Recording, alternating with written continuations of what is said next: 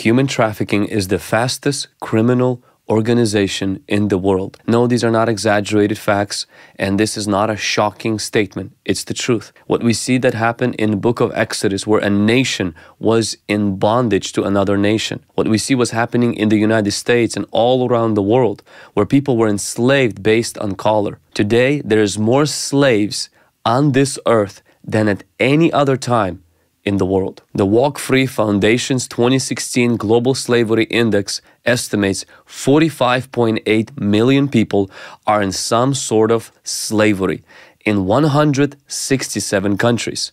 And 2 million out of these 45 million slaves are children. We have more slaves today than at any other time in the history of the world. We've seen this in the United States with Jeffrey Epstein having his own island that locals call Pedophilia Island, where celebrities and politicians and royalties would come to indulge in their lusts with victims of human sex trafficking. When I watched the movie Nefarious, where a psychiatrist was meeting with a demon or a legion, and the legion said this about our culture. James, the average high school graduate reads at a 6th grade level. You have basketball players making $30 million a year decrying racism, all while wearing sneakers made from slave labor. Now here's something for you. Right now, your world currently has 40 million slaves. More than the Romans had at the height of their empire. You wanna know the best part, though? Half of those, half, are sex slaves, James. What is human trafficking? Let's hear an answer from somebody who actually works in rescuing children. There's a film that was made about his story of him working for the government and then quitting that job to go and rescue children from human sex trafficking. Let me begin with, what does trafficking mean? So trafficking is slavery. That's what it is. And it comes in different forms. Mostly it's slave labor. That's the most prominent. Sex slavery and organ harvesting.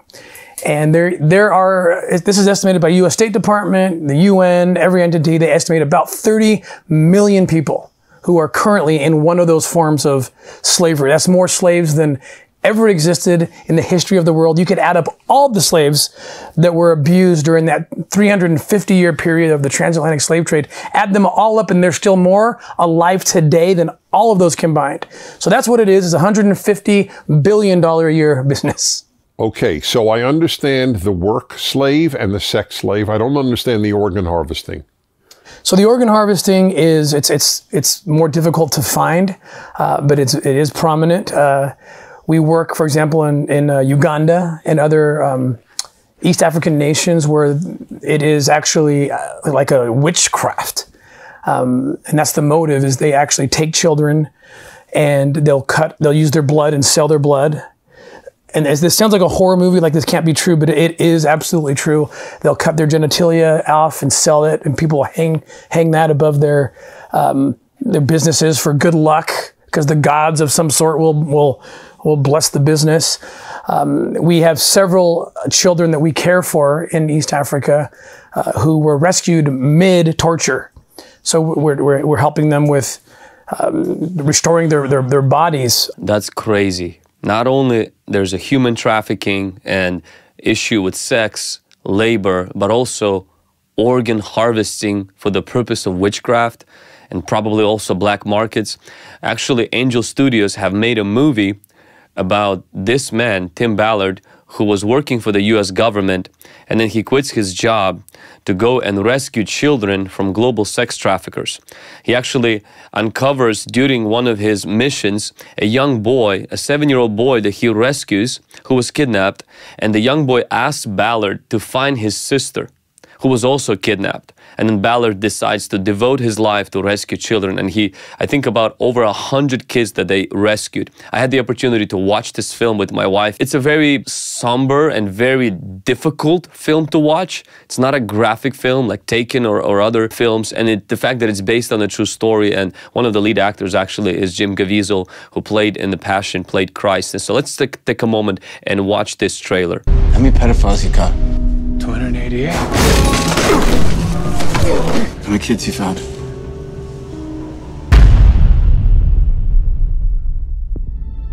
It is the fastest growing international crime network that the world has ever seen. It has already passed the illegal arms trade, and soon it's going to pass the drug trade. cocaine one time with a child, 5 to 10 times a day. God's children are not for sale. How long you been doing this? 12 years now.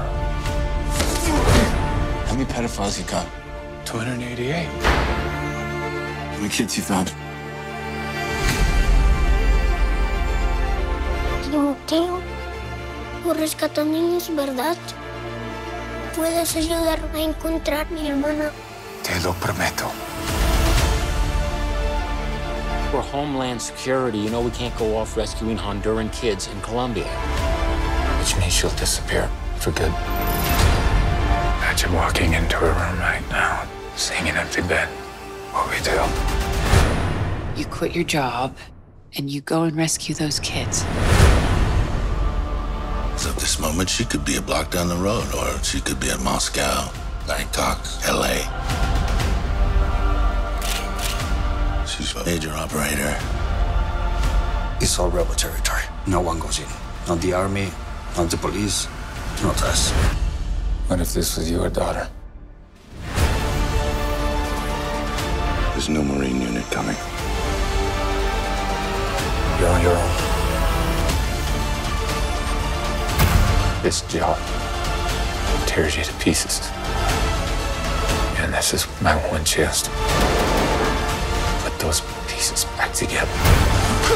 When God tells you what to do, you cannot hesitate.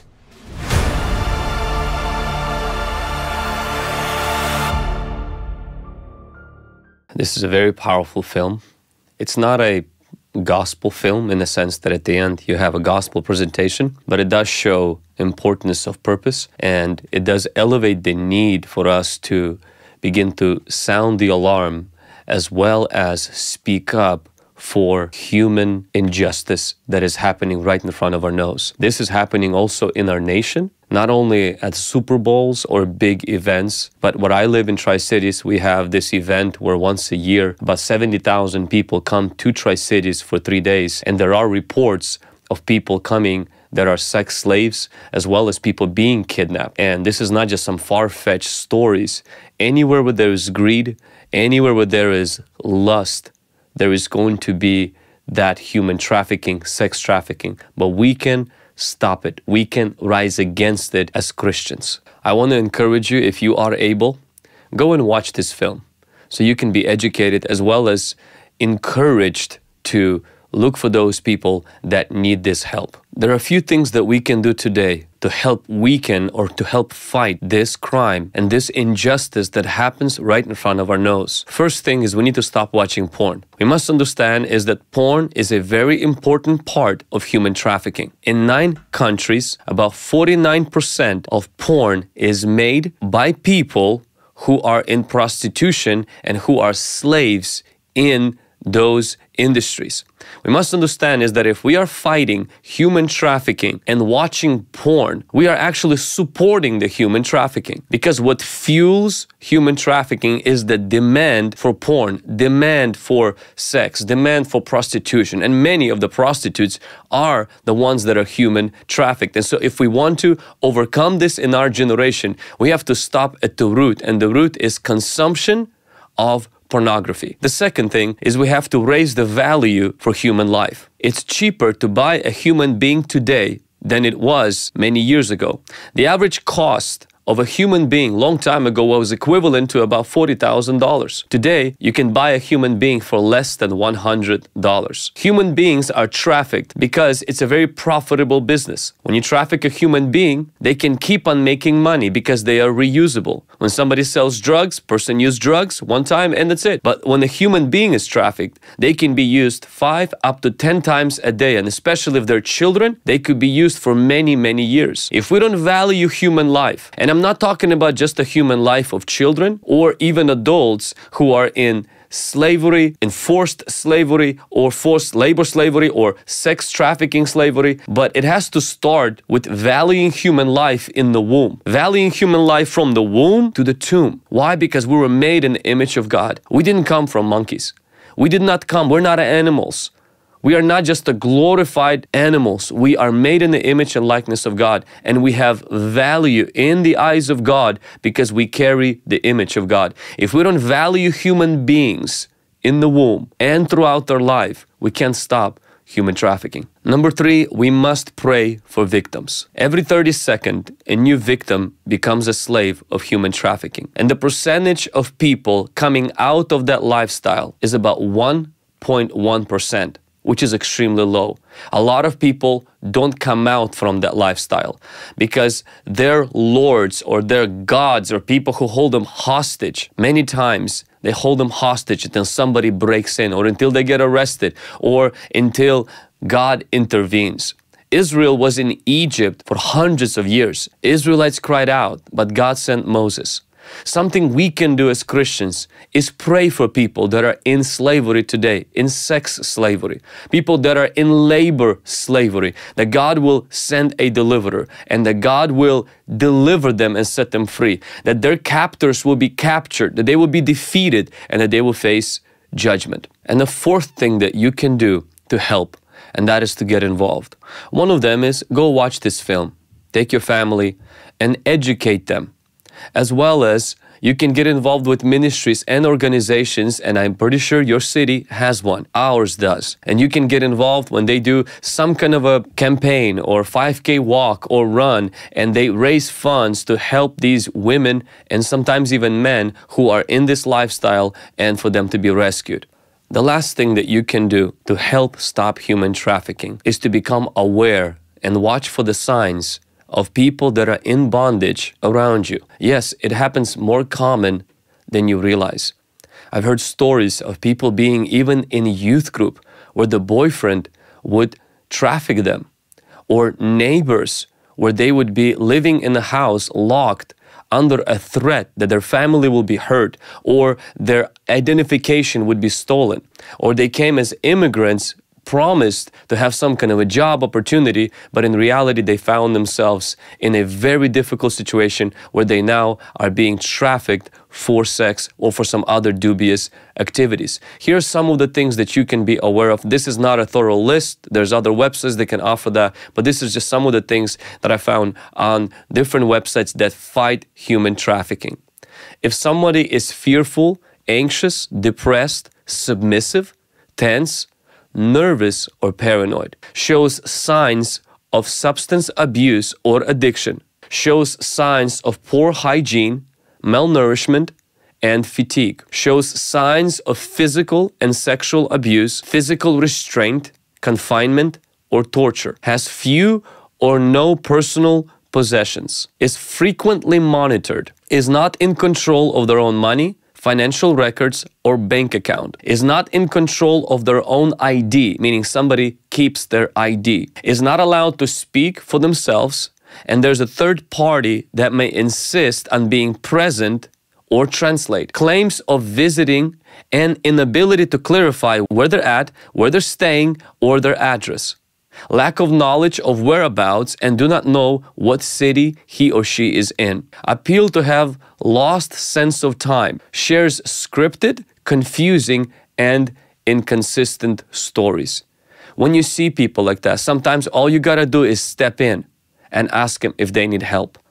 And call the police and other numbers that are below this video. We all can do something as help. Some of you may say, well, Pastor Vlad, why are you touching about this thing? Because Jesus died for every human being. And this is not right that in 2023, we have more slaves today than we have had any other time in the history of the world. And I think that we all can do something. It could start with you going watching the film, with you saying no to pornography, you putting value on human life, you praying for the victims, you getting involved, and you also watching for the signs, people around you who might be in that need, who need you to be like their Moses, who will step in and help them to be rescued. Thank you for watching this video. Go ahead and share this video with other people so that we can raise awareness about this issue in our generation.